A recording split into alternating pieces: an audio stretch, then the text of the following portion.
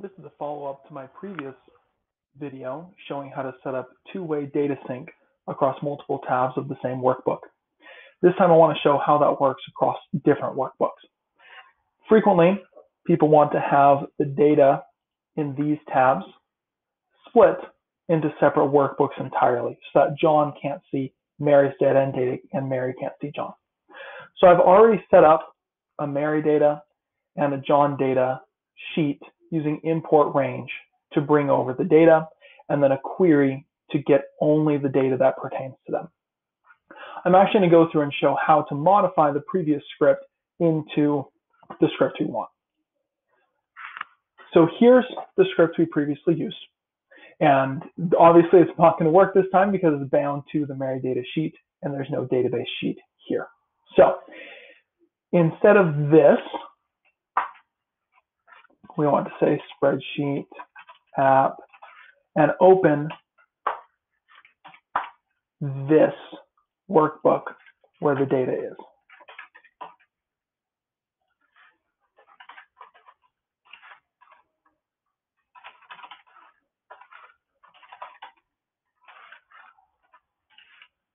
Excellent. Now I've set the database variable to be the database on the original master sheet so that Mary's data will flow back to there. So let's go ahead and try that. Once again, we're going to say that Adelia, she did better on her math this time. Let's bump that up to an 8. And just as before, it deletes it, but we see that it didn't actually repopulate. And if I come back to the main database, that's true. It's still set as 7. Let's go look at the logs and see what it's showing. Okay, it shows that it failed. And it failed because you do not have permissions to call SpreadsheetApp.openById. Now, this is an important difference, and it's what I want to highlight in this video. Currently, this script is using what we call a simple trigger. The only way I defined that this script should run whenever I make an edit is by calling the script on edit. That's a simple trigger, which, importantly, from the documentation, they can modify the file they are bound to, but cannot access other files because that would require authorization. So what we need to do is get this script authorized.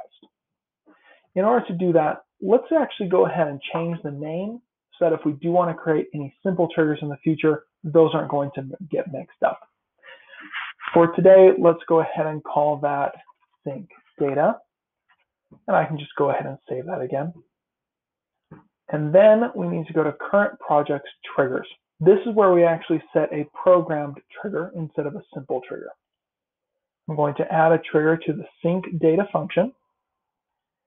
And select event type is on edit. So I still want it to run every time we make an edit. Now, as I save it, it's going to require that I actually verify the app. This shows up every time that you initially verify an app. All it's saying is, do you allow Google to use this script? When I'm building scripts myself, yes, of course.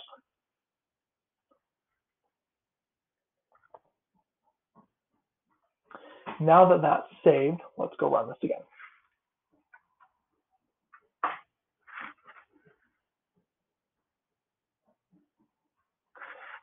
So it still deleted it, but this time it actually set it because the script has been authorized to run with the open spreadsheet by ID. So that's the only thing that really needs to change. Instead of using, and I have the other script here that we can compare. Instead of getting the database sheet from this tab or from this workbook, I just need to get it from the other workbook, which we do with openById. Since we're using openById, we have to authorize the script instead of using a simple trigger, and then it will continue to run.